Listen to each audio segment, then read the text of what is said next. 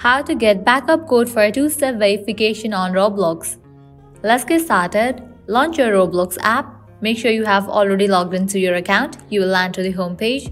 Now at the bottom, you're going to find different options. Go ahead and click on these three dots. Now head towards the settings option. Now open this option of security.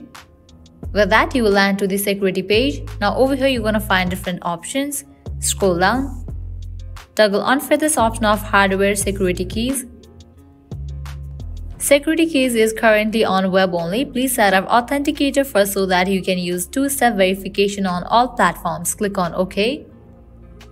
Now you will be receiving 6-digit code in your email address that is linked with your account. You can check your mail and type in that code over here. You can see that Roblox has sent me the code. I'm gonna copy this code. After you copy it, close this, launch your Roblox and paste it. With that, you will find the QR code. Now you have to scan this above QR code using Authenticator app. After you scan it, you will find the security keys or backup keys that you can use instead of two-step verification code on Roblox. Well, that's all for this video. This is how you can get backup code for two-step verification on Roblox. At the end, if you guys find this video helpful, don't forget to like, share and subscribe to our channel. Thank you.